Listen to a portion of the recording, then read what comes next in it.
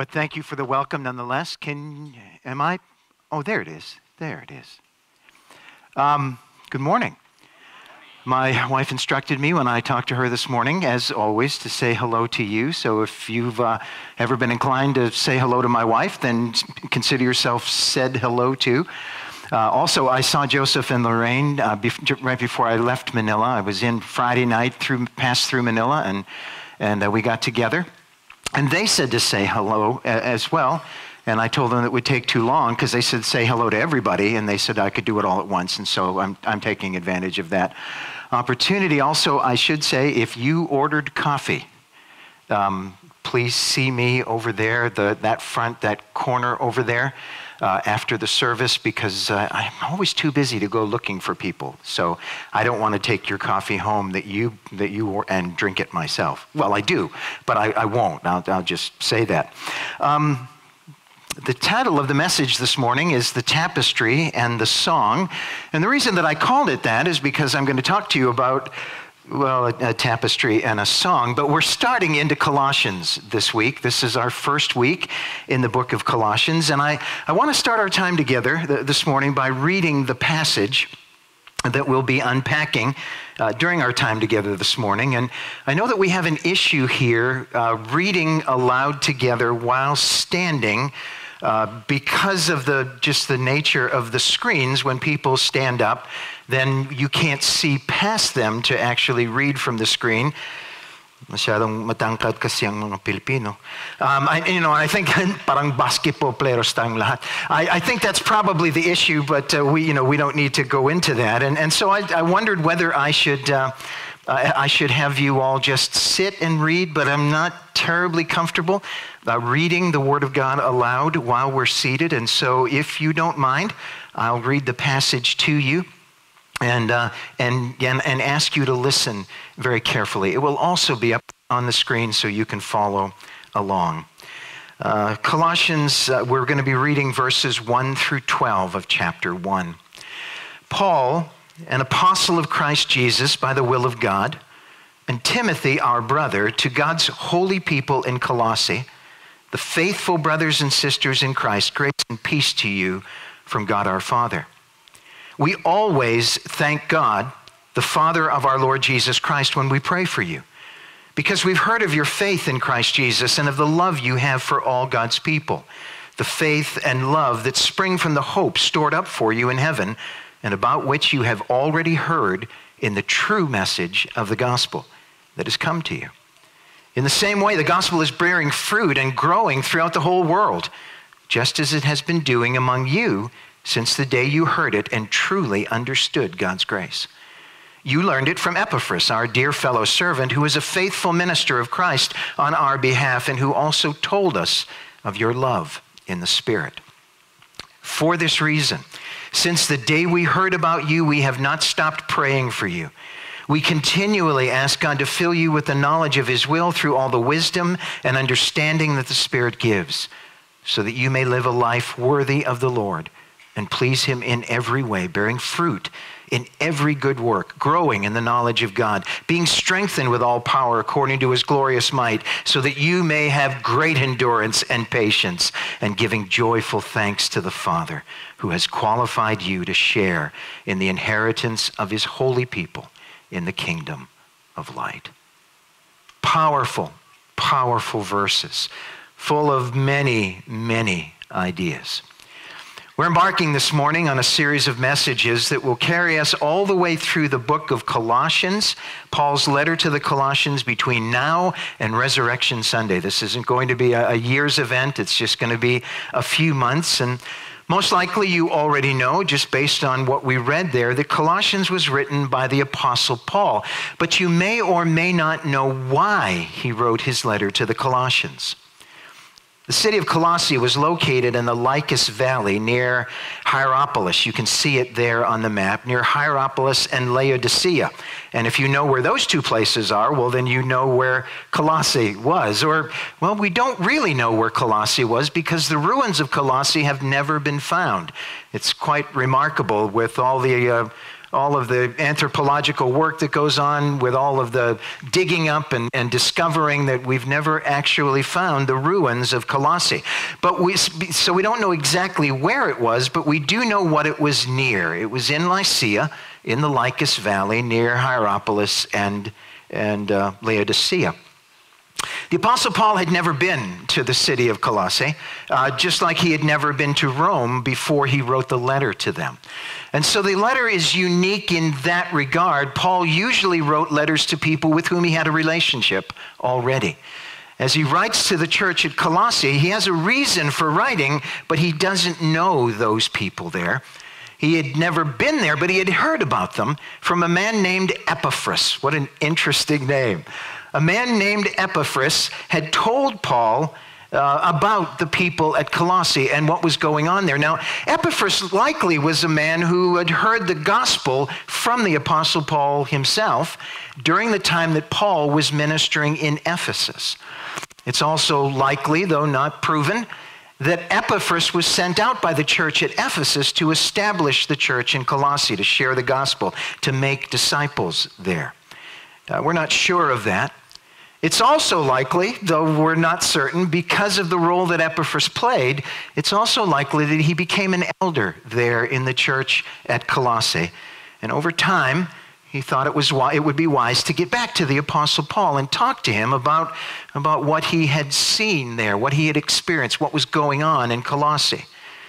And it's important to note, at least for the sake of the book itself as we study it, that Epaphras went to Paul rather than inviting Paul to come to the church at Colossae. It seems like that would have made more sense. Just send him a text or something and say, Paul, could you come to Colossae and, maybe speak to the church because there's some things that you could address. He doesn't do that. Epaphras goes to Paul instead of asking Paul to come to Colossae for one very good reason, and perhaps you can guess it. Paul was in prison. And usually people that are in prison are not allowed to go to other cities and speak in churches there. And so understanding that, Epaphras went to Paul to talk to him about what was happening in Colossae. So it's important to note that everything that you read, everything that Paul will say to the church at Colossae, he is saying from a prison cell. From a prison cell. Epaphras had told Paul all kinds of things. Some of them were good things. He told them about the faith that the people in Colossae have and how well they loved one another, especially during difficult times, during hard times. But he also had shared some deep concerns that he had for the church at Colossae. This was Epaphras talking to Paul. He shared some deep concerns with Paul because of some of the teaching that the Colossian church was hearing. Perhaps you'll remember from when we studied John, that was years ago, but when we studied John, we discovered as we made our way through that book there that there were people in the first century, Jews in the first century in Jerusalem and in Israel, who were inclined to believe Jesus when he said that he was the Messiah. They were prepared to accept him as the Jewish Messiah. But there was one thing that Jesus consistently taught, and John makes this very clear, that became a barrier to the Jews believing in him. Jesus continued to insist that he was the Messiah, but not just the Messiah. He insisted that he was God. And that was a breaking point for some of the Jews of the first century. And so after Jesus was crucified and came back from the dead, and people like the Apostle Paul began traveling everywhere with the good news about Jesus, that he had died for our sins, that he was buried, and that he rose again, Paul would go to those places and he would say, he is the Messiah of the Jews. He would go to the synagogue and say that he is the Messiah of the Jews. There were so many places where Paul went. But as Paul taught, he also told people that Jesus is God. Not was God in the past tense because he's alive still. Jesus is God.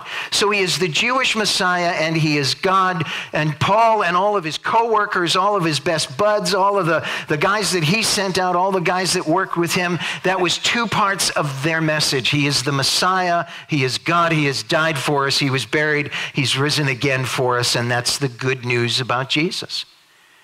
So Paul and his co-workers are going all over the place teaching these two basic truths, and the Jews are sitting in Jerusalem, the Jewish authorities, and they're not going to put up with it.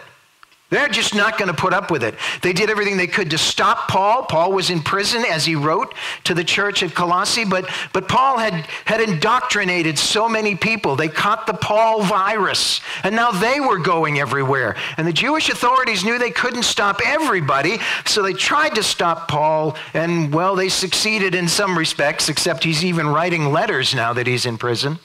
But the people that were traveling in Paul's stead, the people who were taking the gospel to places like Colossae, were talking about Jesus being the Messiah and God. And so the Jewish authorities, rather than sit back and just let that happen, they sent out some representatives of their own. They sent out teachers called Judaizers. And the Judaizers would work against Paul and the people who were teaching what Paul was teaching. And they might have been willing to say, oh, if you want to believe he was the Messiah, that's okay. But no, he can't be the Messiah because he claimed to be God. That was what they came out and said. They would teach against. It would be not a dance off, but a teach off right there in the synagogue. As Paul would teach, or one of Paul's disciples would teach that Jesus is God, the Judaizers would get up and do their little dance and prove that he absolutely was not. That's what was going on during those days. And so Paul wrote this letter. Epaphras went to Paul to say, so the new believers there in Colossae are hearing two different things. They're hearing some people say that Jesus is God. They're hearing other people say that Jesus absolutely is not God. And of course, Paul was concerned about that. And so he wrote this letter to the Colossian church to correct the wrong teaching that they were hearing from the Judaizers, and to help them to understand that not only, listen to me, Colossians is going to be a wonderful ride if you buckle your seatbelt and just stay with it. He wrote that letter to tell them that Jesus is not only God, he is supreme. He is the supreme and central figure, not only in our lives, but in all of the universe.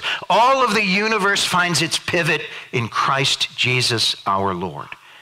That's what Paul is going to tell us in the book of Colossians. Now, that's kind of the introduction. Now that we know the players that are involved, it's probably important that we read Paul's introduction to the letter to the church at Colossae.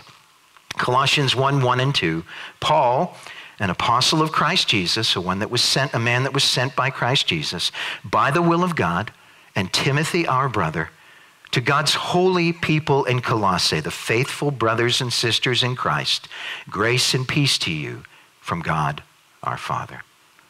What a beautiful way to start a letter. I don't know how many of you, start your texts. How many would do that during, you just kind of grace and peace? Yeah, see, we don't do that anymore. We don't talk like that. But what a great way to start this letter. There's a lot of information in these first 12 verses. When I first started into it, I don't know if miffed is the right word. If you know what miffed means, I'm not sure that I do, but I like saying it, miffed.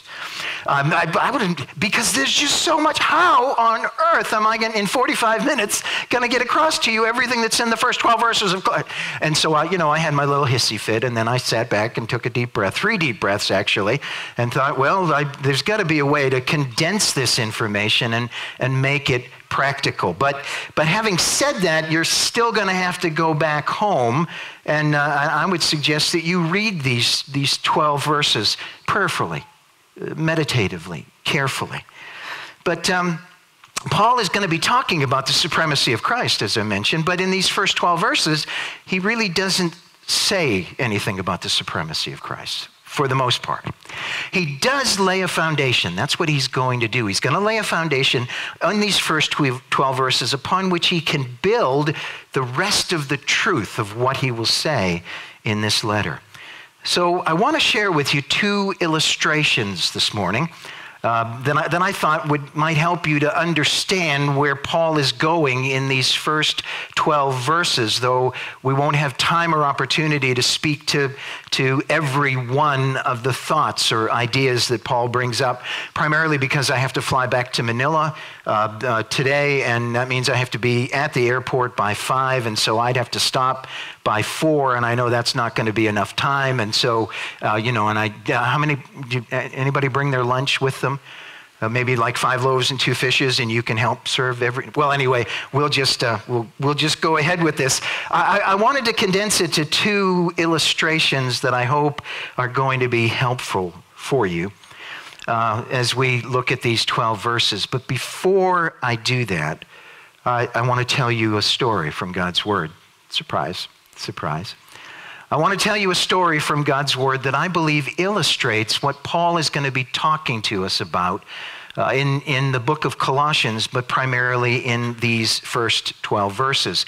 In this story, I want to turn the clock back to the time of creation itself, back to the time when there was an empty void and the planet was in chaos. But I'm not going to go through the entire litany, the entire story of creation. I want to start with the 6th day of creation. And so just to kind of get you up to speed, in the beginning, God created the heavens and the earth. The first day, the earth is there. On the first day, he created light. On the second day, he created the sky. On the third day, he created the dry land and all the plants that grew from it. On the 4th day, he created the sun, the moon, and all of the stars. On the 5th day, he created all of the birds that fly in the air and all the fish that swim in the sea. And having that background there in front of you and understanding what's already happened as this story begins with that background, this is the story from God's Word from Genesis chapters 1 and 2.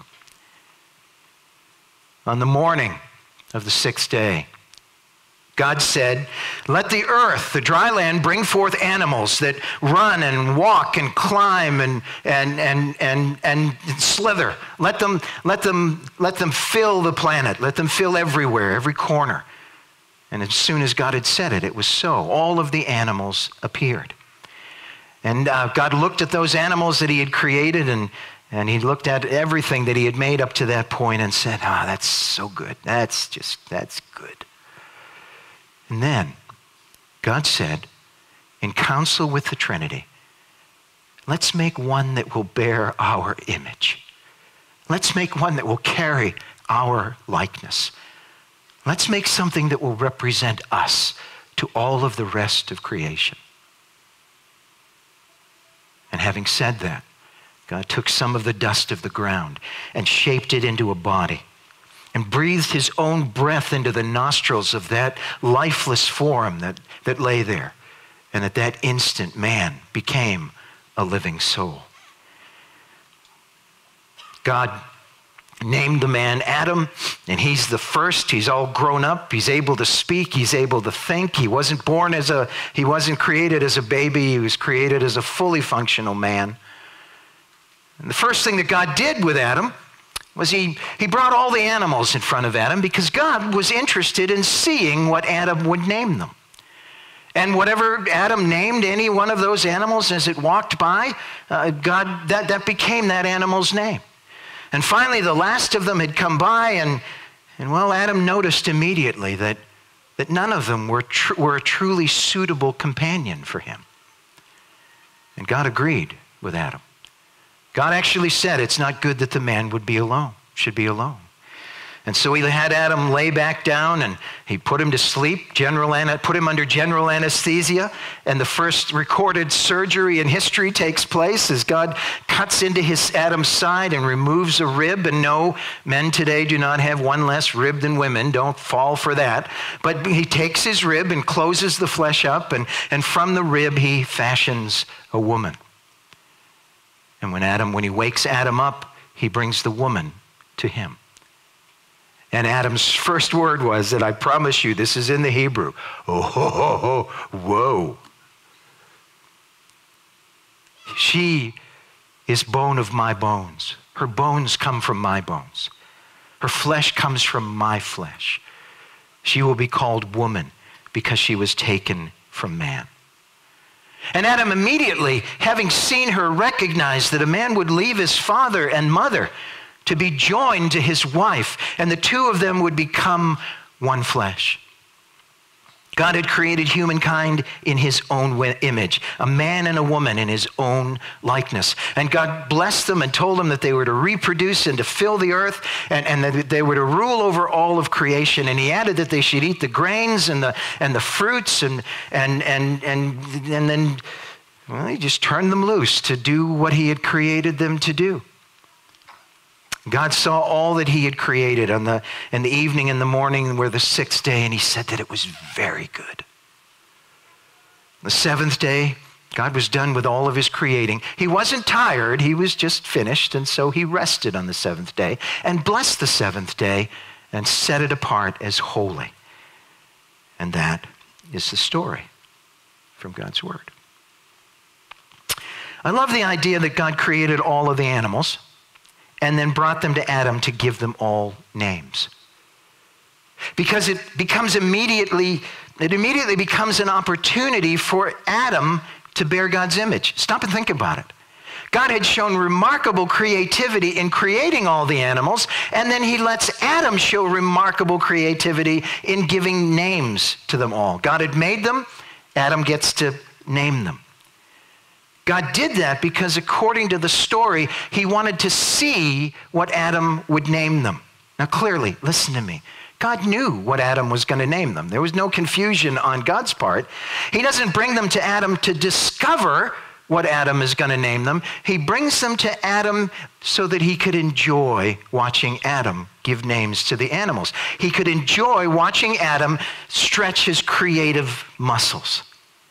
In the same way that I enjoy it when a little one draws a picture for me. I had breakfast on Friday morning with Joseph and Lorraine, and their two little ones were drawing pictures the whole time, and they kept getting down from their seat and coming around and putting them next to me and giving them to me. And can I suggest something to you? They weren't fine works of art, and they weren't fine works of art.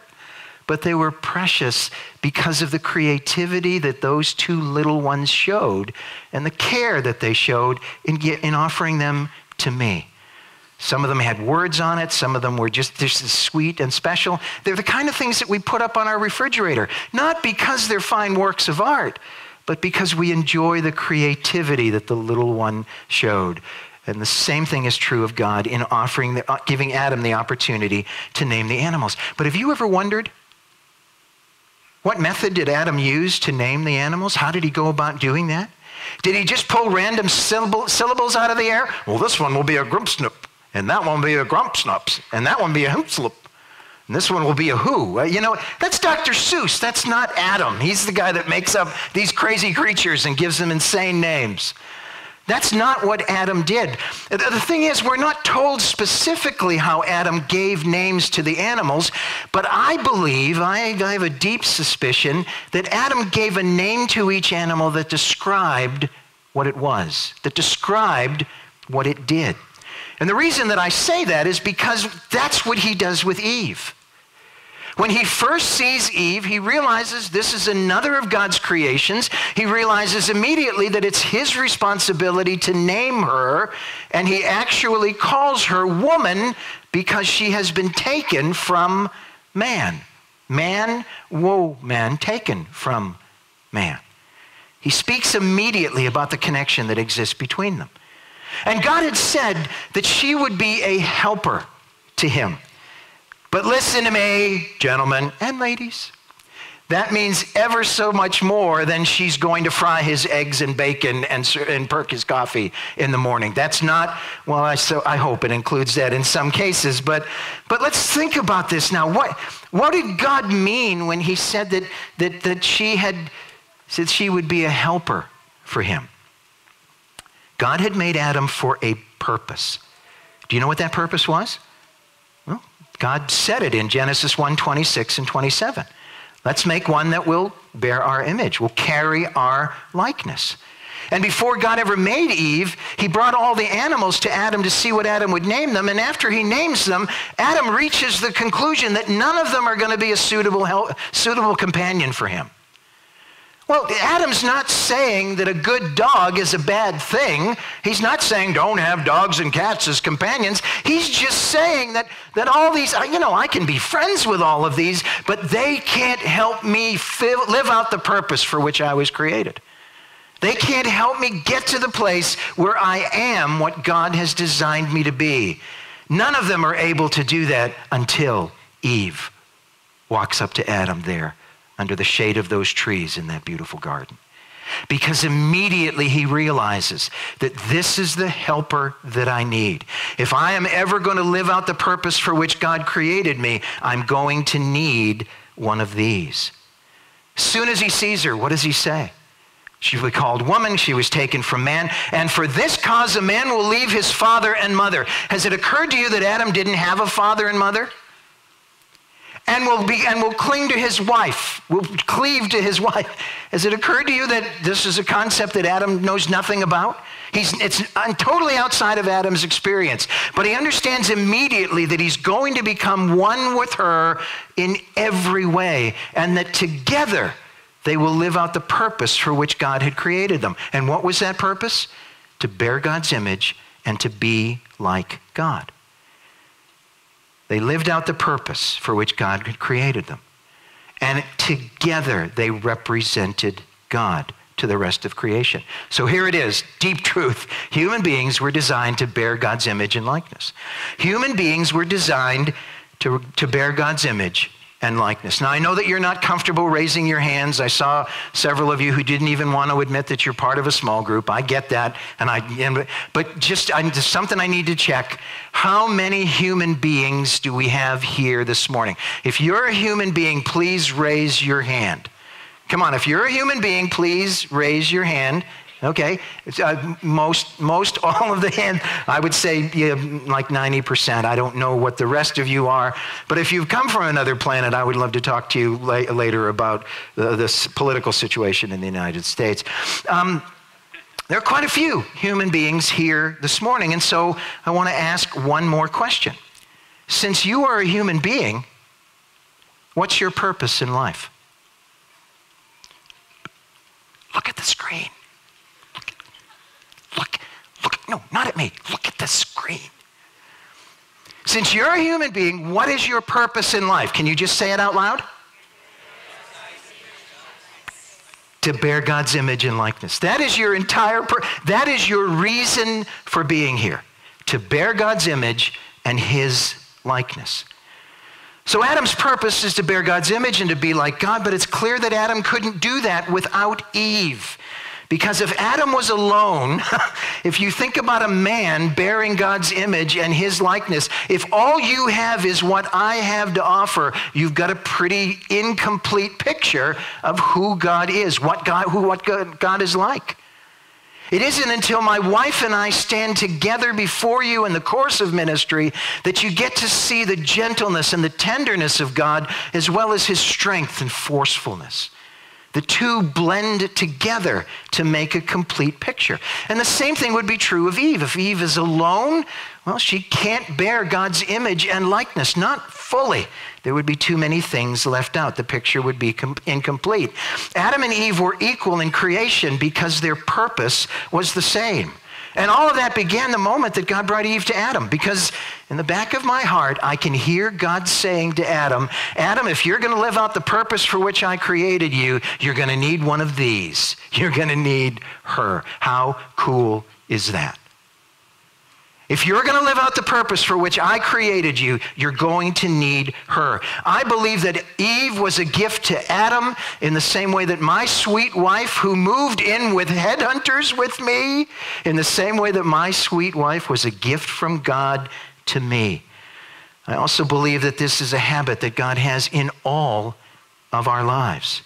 And it isn't just about husbands and wives, though I could talk about that for quite a while. It's about all the events of our lives. I believe that God gives us gifts every single day with a tag on them that says, in my case, to Jay, from God. Every single day I get gifts from God, sometimes more than one. But every single day I get gifts from God that say to you can fill in your name there. They're not, the gifts that he gives you are for you. They're not for me. But underneath that gift tag, there's this little addendum or appendix, which I had removed, but there's an appendix underneath it that says, if you're going to live out the purpose for which I created you, you're going to need one of these. And it isn't just about husbands and wives. It's about the events of our lives, the things that God gives me, the things that he gives you. And once again, I'm old enough to be able to say that some of the stuff, the gifts that he gives me, oh, I wanted that thing. I wanted it right from the beginning. I prayed for it. I asked for it. It's so beautiful. This is just what I wanted. God, thank you so much. But some of the gifts don't actually fit into that qualification. There are other times when I don't want the gifts that he gives. Sometimes they're gifts that are ugly or harsh or painful or difficult. Sometimes they're things that are just dark, or so it seems at the time. And at times like that, I'm inclined to get in God's face and tell him that I really don't need this thing in my life right now. I wonder how many of us have used those very words when talking to God. God, you know that I don't need this right now. And all the while he's smiling and patting me on my bald head and saying, yes, you do, buddy. Yeah, you can't see what's coming, but you need today. You needed what happened today. You needed the event that I brought into your life, even though it didn't make you feel good.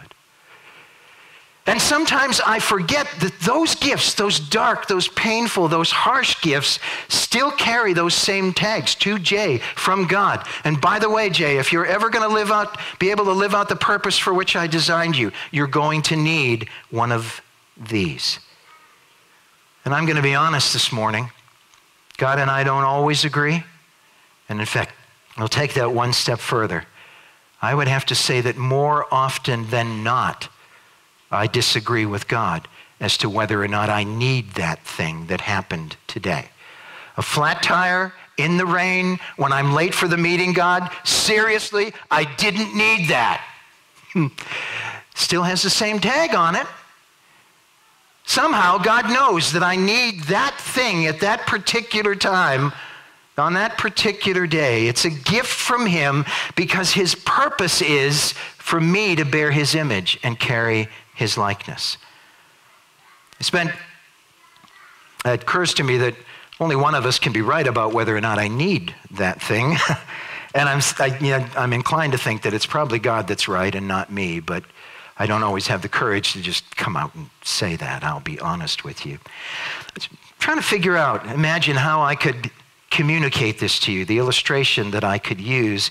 And the best thing that I could think of was to ask you if you can tell me what that is. Anybody know what that is? Any guesses as to what that is? No? No? Nothing?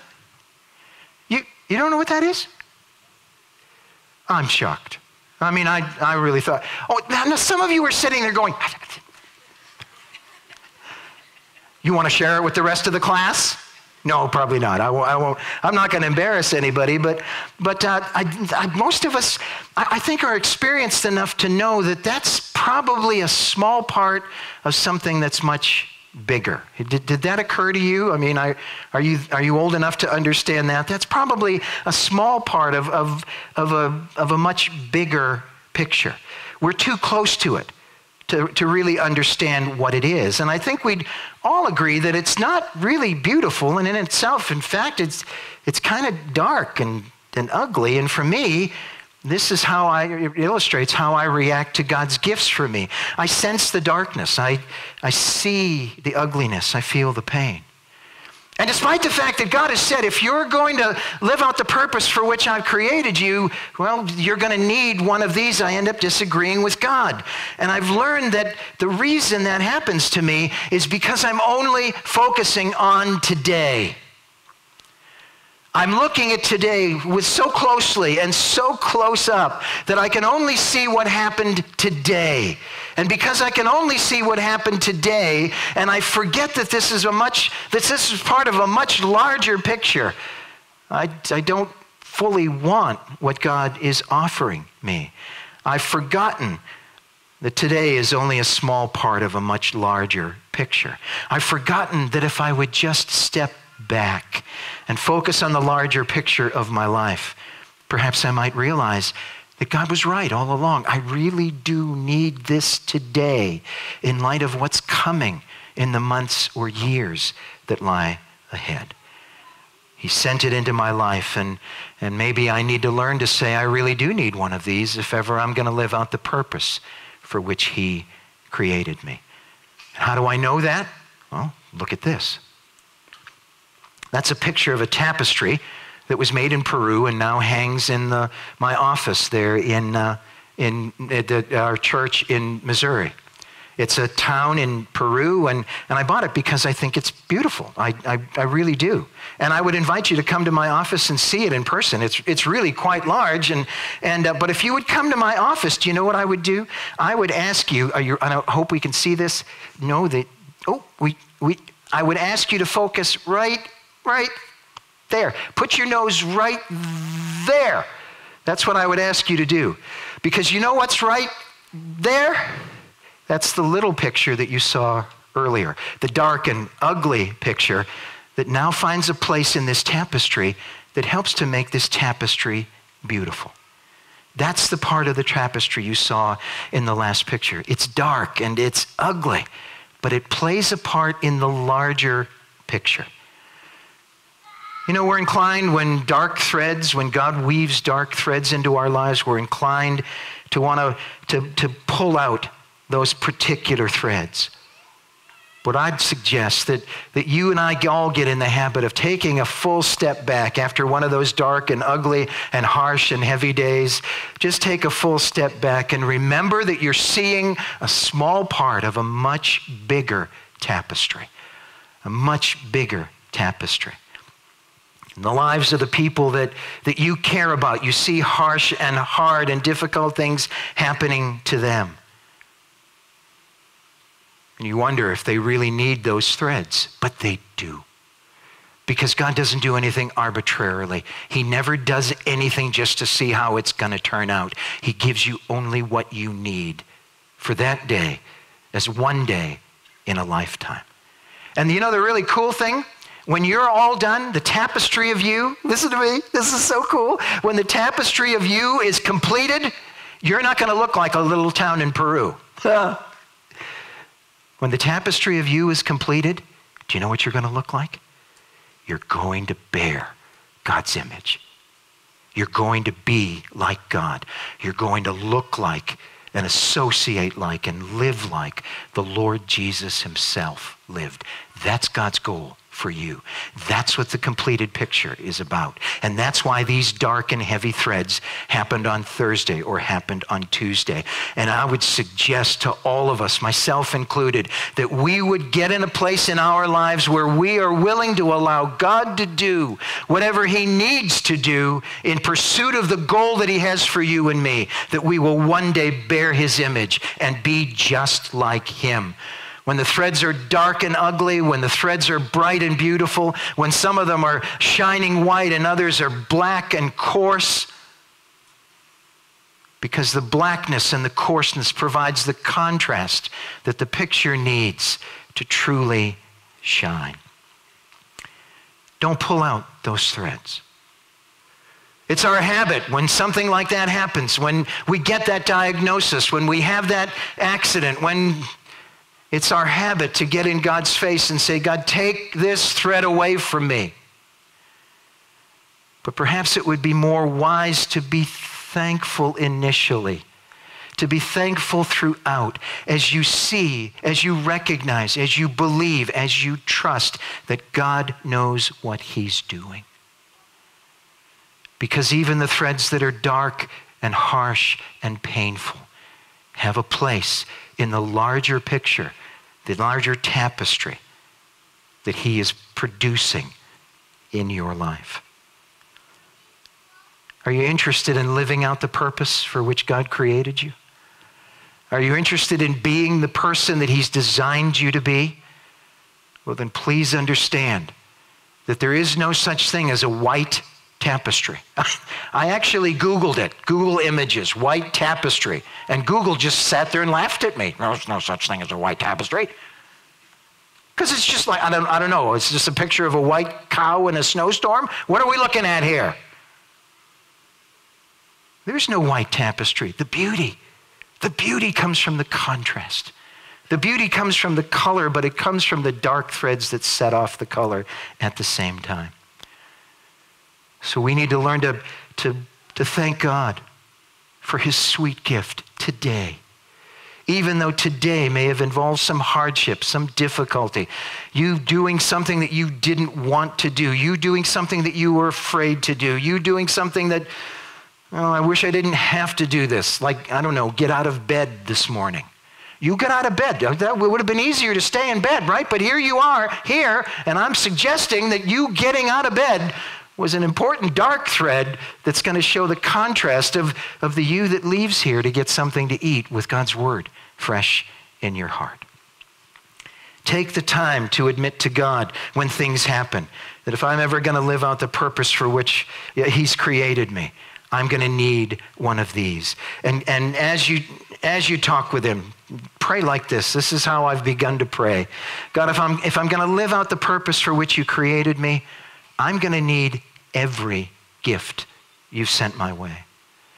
I would never have chosen some of those gifts, and I would never have asked for them, but I know that without them, the beauty would be gone from my life. And so I accept those gifts, all those gifts, with a glad heart. And it's vital that we understand what God's doing in our lives as we start into Paul's letter to the Colossians, because in Paul's letter to the Colossians, he's going to explain who Christ is and how supreme he is. He's going to tell us that Jesus is our Savior and that God brought things into your life before you were saved. He brought dark days into your life so that you would come to terms with who you are and how much you needed Jesus. But he's never content to just save us and then leave us, because he begins at the moment that we come to faith in Christ. He begins at that moment to shape Christ in us so that Christ can shine through our lives. And he continues to bring events into our lives that will make that possible until the day comes when Christ is supreme in our lives and God's grace is at the center of who we've become. That's what it says in verses 3 through 8. We always thank God the Father of our Lord Jesus Christ when we pray for you, because we have heard of your faith in Christ Jesus and of the love you have for all God's people. The faith and love that springs from the hope stored up for you in heaven and about which you have already heard in the true message of the gospel that has come to you. In the same way, the gospel is bearing fruit and growing throughout the whole world, just as it has been doing among you since the day you heard it and truly understood God's grace. You learned it from Epaphras, our dear fellow servant, who's a faithful minister of Christ on our behalf, and who also told us of your love in the Spirit. Since the day it first began, God has still been at work. It was grace that taught my heart to fear, and grace my fears relieved. How precious did that grace appear the hour I first believed. I want to remind you that we're on a journey just like Adam and Eve were. Adam and Eve fell miserably short, but God used even that in the grand scheme of things to create a tapestry that has turned out to be beautiful because of its grace. But I want you to realize that they weren't able to fulfill God's purpose for their lives while they were alone. As Adam and Eve became one, God wove them together, and together they were able to bear God's image and likeness. And please understand this. That's why we get married. That's what marriage is for. We get married so that a man who is bearing God's image and likeness will join to a woman who is bearing God's image and likeness. And children who grow up in that environment are going to grow up to bear God's image and likeness. And then they will marry spouses who will bear God's image and likeness, and on for the generation to come. The generation to come. How do we know that? Well, God speaks to husbands and wives in Malachi 2:15, where he says, has not the one God made you? You belong to him in body and spirit. And what does the one God seek? Godly offspring. So be on your guard and do not be unfaithful to the wife of your youth. That is God's will for your marriage. That is God's will. What is he looking for? Godly offspring. Now, if you're not able to have children, please don't. That's something that God is doing, and that's going to be part of you bearing God's image as well as a couple. But that's what God is seeking, godly offspring, who will be woven together with the godly offspring from other families as the truth of the gospel spreads. In fact, the one generation to the next, surf your concordance. Get out your concordance, not right now. Please just keep listening. I'm nearly done.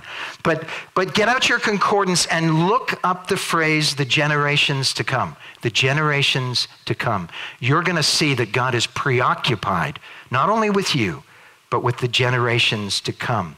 This being woven together is not limited to husband and wife and children, because God quite significantly expanded the idea of being woven together when he introduced the idea of the church to the world.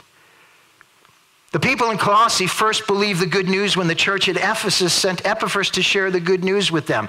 God wove Epaphras into the lives of the people in Colossae who eventually became believers. And then the husband and wife became believers together, and God is creating this pattern. But this husband and wife, they pass it on to their children, and their children pass it on to, well, not just their children, but now your tapestry has been woven together with the tapestry of my family, and we're all learning from one another and growing. Can you see how beautiful the picture is becoming? Can you see how God is showing Christ to the world through us as we join together? Because it was his plan that Christ-committed followers would be woven together with other Christ-committed followers, and they together would make other Christ-committed followers who will be woven into the tapestry as well, so that they can then make other Christ-committed followers. And I could spend the rest of the message saying generation after generation, but I hope you get the point. That's what discipleship is for. That's what discipleship is for. Please hear me this morning. That's why I'm here speaking to you. And that's why you're here listening to God's word, because you as an individual are a tapestry of God's grace. You are a tapestry of God's grace. And the tapestry that is you is being woven together into the fabric of the tapestry that is me, and your family is being woven into my family, and I'm learning from you, and I trust you're learning from me, and the picture grows more and more beautiful and larger every single day, so that for the generations to come, the church will be here as a glory to God in the community and as hope for the unreached world. But if we ever hope to play any kind of a role in teaching and reaching the unreached, then the work that God's grace does has to be evident in our lives. And if we ever hope to have an impact on our community, then the work that God's grace does has to be evident in our lives. And as evidence of that, let's look at Colossians chapter 1, verses 9 through 12. For this reason, since the day we heard about you, we have not stopped praying for you. We continually ask God to fill you with the knowledge of his will through all the wisdom and understanding that the Spirit gives, so that you may live a life worthy of the Lord and please him in every way, bearing fruit in every good work, growing in the knowledge of God. You see the beauty coming out? Being strengthened with all power according to his glorious might, so that you may have great endurance and patience, and giving joyful thanks to the Father who has qualified you to share in the inheritance of his holy people in the kingdom of light. Does that breathe life into your soul? Does that put yesterday and the mess of yesterday in perspective? Well, we've already used a tapestry, but I promised you 2 illustrations, not just one. And the time has come for us to get to the next one if we're actually going to get to lunch. We'll move on to the second, where I want to use a song to illustrate one more part of what God is doing in our lives according to Paul's letter to the Colossians. And I'm not going to sing for you this morning, because I believe that would tax God's grace overly, and so I don't want to do that. Instead, I'm going to ask someone else to sing this song for you. And before he does, he'll give us the story behind the song. And since I'm neither qualified, for reasons you'll soon see, nor equipped to tell you that story, I'm going to let a man named Wintley Phipps tell it to you. Enjoy this video.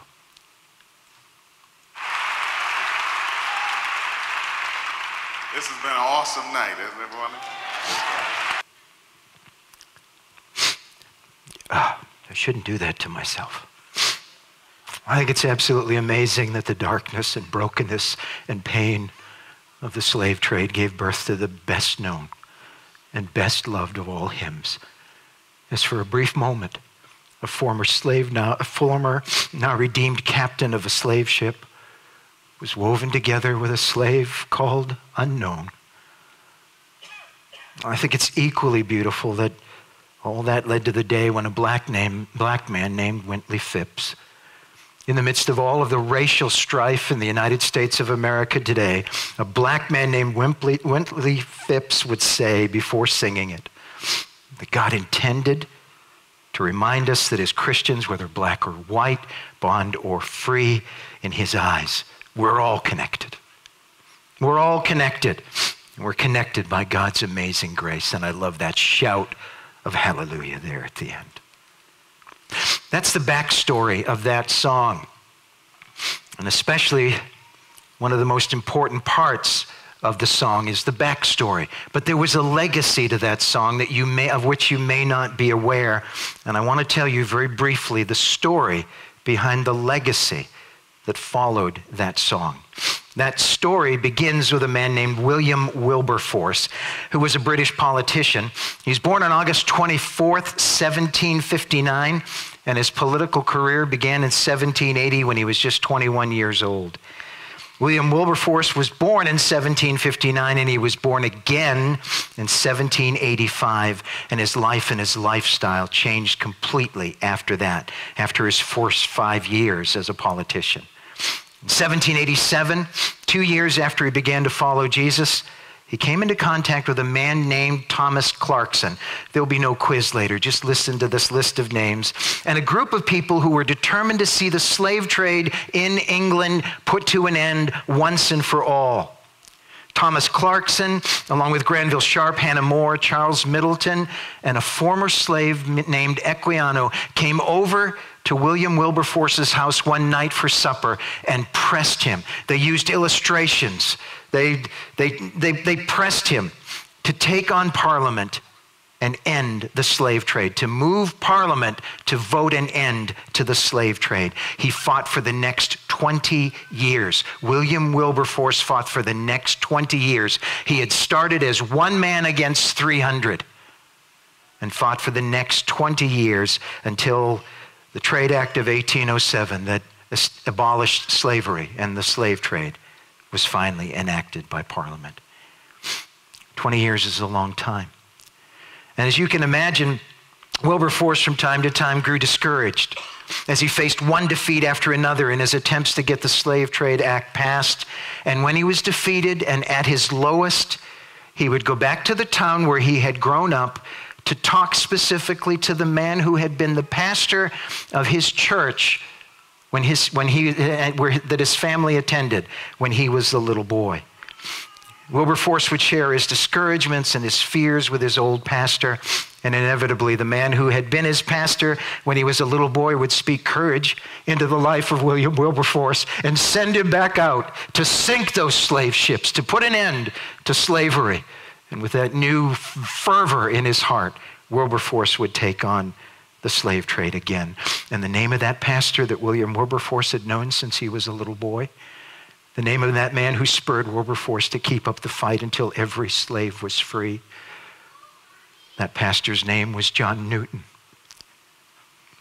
the former slave captain, the former captain of a slave ship, who had been woven together with this slave named Unknown, called Unknown, to write the words of Amazing Grace, to write a hymn that extols the beauty of God's grace at work in our lives. The point that I'm trying to make, The point that I want you to take home with you is that Wilberforce and Clarkson and Sharp and Hannah More and Charles Middleton, Equiano, John Newton, this slave named unknown, called unknown, were all woven together by God in the midst of the darkness of the slave trade, and they were given the privilege together as a tapestry of God's grace, of incredible beauty, to take on the darkness of the slave trade, to shine the light into that darkness until that darkness dissipated. And one country after another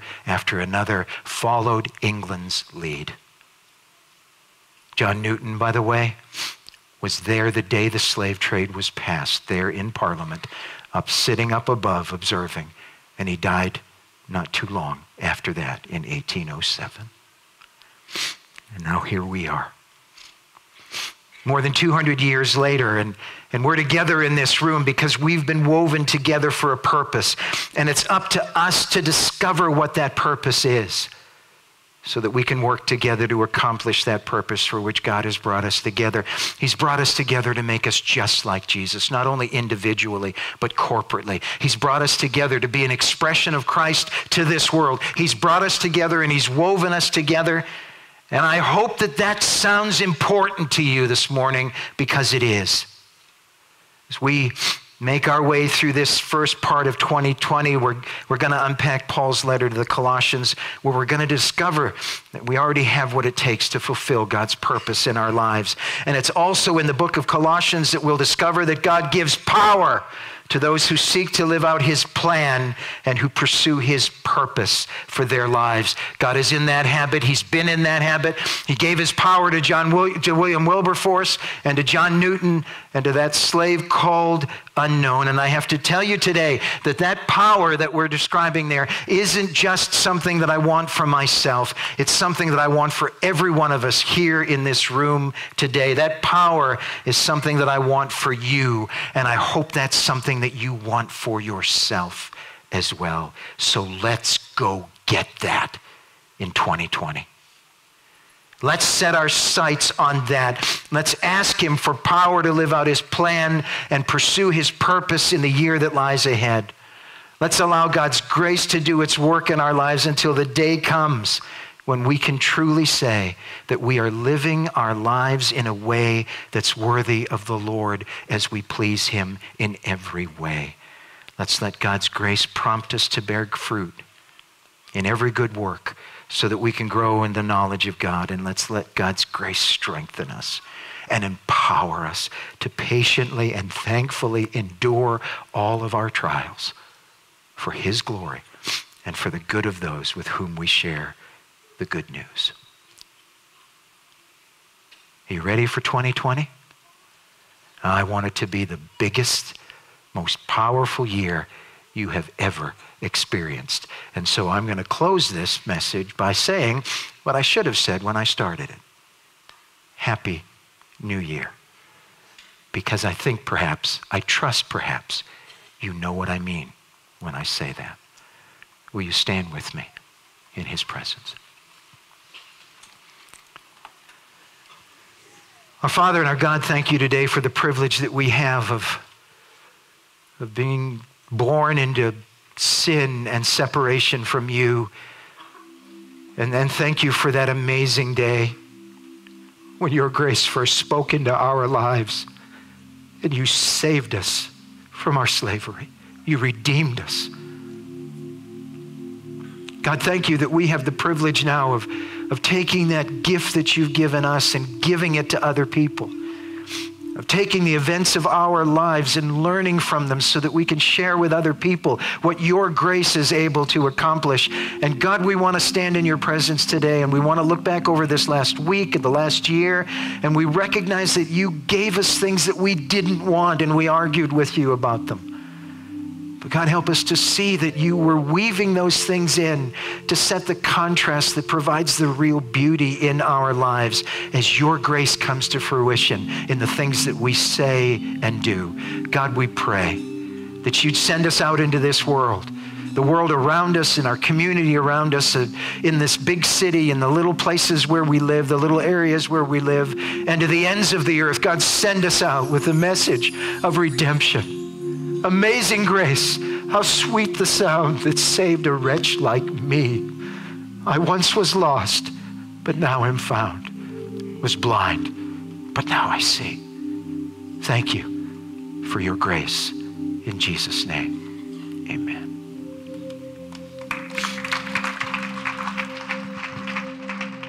Thank you, Pastor Jay.